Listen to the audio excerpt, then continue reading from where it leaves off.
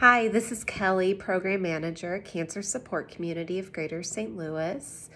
I am making this video today to read you some stories and talk about how you can use some stress management tips to communicate with your family and just to deal with this everyday stress of having to be home and still go to school and all of the things that we're going through. Before I get started, I just want to remind everyone that our normal programming is to have a monthly Families Connect group. We will also have things like family cooking demos, family yoga, all kinds of things. So if you are seeing this video and you are not on my email list, please feel free to email me at koneal@cancersupportstl.org. That's KONEAL@cancersupportstl.org. And I manage our Families Connect programs, and I would love to add you to my email list to keep you updated. So the first book we're going to read is called The Listening Walk. This is a great book for just tuning in with your senses in the moment and just using the environment you're in, whether you're actually going for a walk or you're in your room or maybe cooking in the kitchen, playing in the backyard, whatever. This is a great reminder on how to you kind of use what you've got and where you're at. So this is The Listening Walk.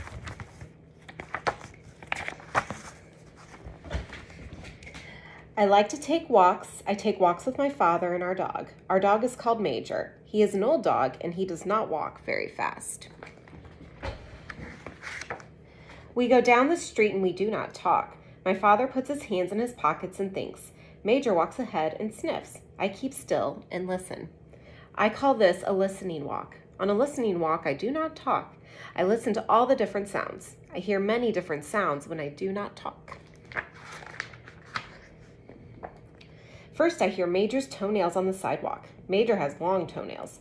When he walks, his toenails scratch the sidewalk. They go tuk, tuk, tuk, tuk. I hear my father's shoes on the sidewalk. My father walks slowly and his shoes go doop, doop, doop, doop. I can't hear my shoes. I wear sneakers. I hear all sorts of sounds on a listening walk. I listen to sounds I never listened to before. I listen to lawnmowers. Lawnmowers are noisy. A lawnmower makes a steady zooming noise. It goes like this. Zoom. I like to listen to lawn sprinklers. Lawn sprinklers are very quiet. They make different sounds. Some sprinklers make a steady whispering sound like this. Other sprinklers turn around and around. They go like this.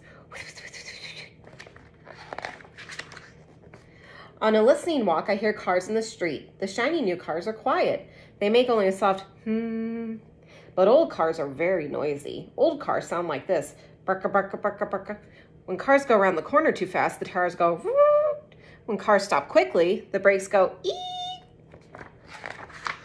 On a listening walk, I hear all kinds of sounds. A bicycle bell ringing, ding, ding. A baby crying, wow. A jet flies over. Jets are very noisy when they're overhead. A jet goes, yoom. A boy runs by dribbling his basketball. Bump, bump, bump, bump. A lady hurries by us. She is wearing high heels. The lady's high heels go, bick, bock, bick, bock, bick, bock. A bus is coming. The lady starts to run, bick, bick, bick, bick. The bus stops at the corner. The lady gets on. The bus starts up again. Around the corner, men are digging up the street. They are using a jackhammer. It makes a loud banging noise. Ducka, ducka, ducka, ducka. The jackhammer hurts my ears. I put my hands over my ears as we walk by. Ducka, ducka, ducka. Sometimes my father and I take Major to the park. It is quiet there. The sounds in the park are not loud like the noises in the street. My father and I walk down a shady path. I do not talk. I listen. I listen to my father's shoes on the path. They make a soft sound. They go choo, choo, choo, choo. I listen to the birds in the park. I listen to the pigeons and the ducks. The pigeons fly down to meet us. They want us to feed them. The pigeons puff up their feathers. They take tiny little steps. They come toward us, nodding their heads. They say, boo. At the pond, the ducks are waiting. They want us to feed them too. The small ducks swim up close. They turn their heads on one side and look up at us. The small ducks waggle their tails and quack. They say, quack, quack, quack, quack. The big ducks are not so brave. They stay back and swim around in circles. The big ducks look at us, but they do not come close. The big ducks say, "Gong, gong." Sometimes I hear a woodpecker in the park. The woodpecker sounds like a little hammer. He goes, "Wit-tit-tit-tit." In the park, I hear crickets in the grass. The crickets go, "Greet, greet, greet." I hear the wind in the leaves. It whispers, "Shh." I hear bees in the flowers. Buzz. It is fun to go on a listening walk. You do not have to go far. You can walk around the block and listen. You can walk around your yard and listen. You do not even have to take a walk to hear sounds. There are sounds everywhere, all the time. All you have to do is keep still and listen to them. Right now, there are sounds you can hear. When you finish this page, close the book and listen. How many different sounds can you hear right now? Close your book and count them. So again, that was the listening walk. And I love that book because, again, it tunes into our senses and using mindfulness in the moment. And one of the points of mindfulness is to help focus in on the moment, kind of what is happening to you in this moment, not thinking about things that have already happened in the past or worrying about what's going to happen in the future, but just where am I right now and how can I center myself and deal with any stress I'm feeling. So you can also tune into your other senses. So there's listening. If you're eating food, you can really think about how that tastes, how it feels in your mouth. There is smell. Again, if you are outside, you may smell, fresh flowers, if someone's barbecuing. There is sight, of course, so seeing everything around you, noticing colors, all of that stuff. Touch, if you're touching something smooth, something soft, just really, how do your clothes feel against your skin, all of that good stuff. I think I got all of the senses. So another book I wanted to read is kind of a classic. It's Have You Filled a Bucket Today? So this is really great for you and your family to take care of each other and have compassion for each other, especially when we're all dealing with a lot of unknowns. Just a way to show each other that we love each other, we're thinking of each other. So this is Have You Filled a Bucket Today? A Guide to Daily Happiness for Kids.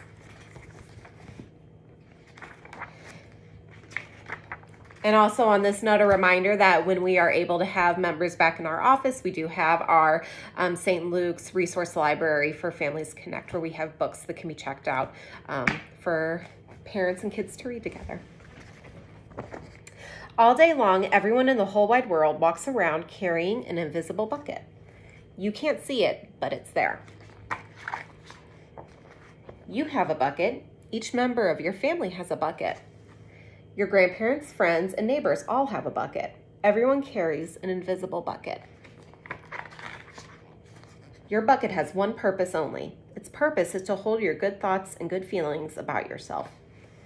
You feel very happy and good when your bucket is full, and you feel very sad and lonely when your bucket is empty. Other people feel the same way too. They're happy when their buckets are full, and they're sad when their buckets are empty. It's great to have a full bucket, and this is how it works. You need other people to fill your bucket, and other people need you to fill theirs. You can fill your own bucket too. So, how do you fill a bucket? You fill a bucket when you show love to someone, when you say or do something kind, or even when you give someone a smile. That's being a bucket filler. A bucket filler is a loving, caring person who says or does nice things that make others feel special. When you make someone feel special, you are filling a bucket. But you can also dip into a bucket and take out some good feelings. You dip into a bucket when you make fun of someone, when you say or do mean things, or even when you ignore someone. That's being a bucket dipper. A bully is a bucket dipper. A bucket dipper says or does mean things that make others feel bad. Many people who dip have an empty bucket. They think they can fill their own bucket by dipping into someone else's, but that will never work. You never fill your own bucket when you dip into someone else's. But guess what? When you fill someone's bucket, you fill your own bucket too. You feel good when you help others feel good. All day long, we are either filling up or dipping into each other's buckets by what we say and what we do. Try to fill a bucket and see what happens. You love your mom and dad. Why not tell them you love them? You can even tell them why. Your caring words will fill their buckets right up. Watch for smiles to light up their faces. You will feel like smiling too. A smile is a good clue that you have filled a bucket. If you practice, you'll become a great bucket filler. Just remember that everyone carries an invisible bucket, and think of what you can say or do to fill it. Here are some ideas for you. You could smile and say hi to the bus driver. He has a bucket too. You could invite the new kid at school to play with you. You could write a thank you note to your teacher. You could tell your grandpa that you like to spend time with him. There are many ways to fill a bucket. Bucket filling is fun and easy to do. It doesn't matter how young or old you are. It doesn't cost any money. It doesn't take much time. And remember, when you fill someone else's bucket, you fill your own bucket too. When you're a bucket filler, you make your home, your school, and your neighborhood better places to be. Bucket filling makes everyone feel good. So why not decide to be a bucket filler today and every day? Just start each day by saying to yourself, I'm going to do something to fill someone's bucket today. And at the end of each day, ask yourself, did I fill a bucket today? Yes, I did. That's the life of a bucket filler. And that's you. So, how can we fill each other's buckets, especially from a distance? Well, within your own home, of course, you can tell your family members, your loved ones that live with you, your pets, that you love them and why, what you appreciate about them. I know that being stuck together can be frustrating, but still, what are some good things that come out of spending time together? If it helps, you could have a literal bucket or a container for each person in the home where you could write notes or put in photos or pictures of things that remind you of them that you think they would appreciate. For a lot, the book had a lot of examples of filling other people's buckets in the community. That's great to think about for the future. In the meantime, it's, if you can send a message to your teacher, send a message to your friends you're not able to see from school, making cards to send to your family members you don't live with, finding little ways to say thank you and that you appreciate other people, kind of spreading that love and compassion around. So I hope this video was helpful for you and your family. Again, my email is koneal@cancersupportstl.org, KONEAL@cancersupportstl.org. Please feel free to reach out with any questions or feedback, and continue to check back at CSC St. Louis's website, cancersupportstl.org, to see our continuously updated virtual resources page. Thank you.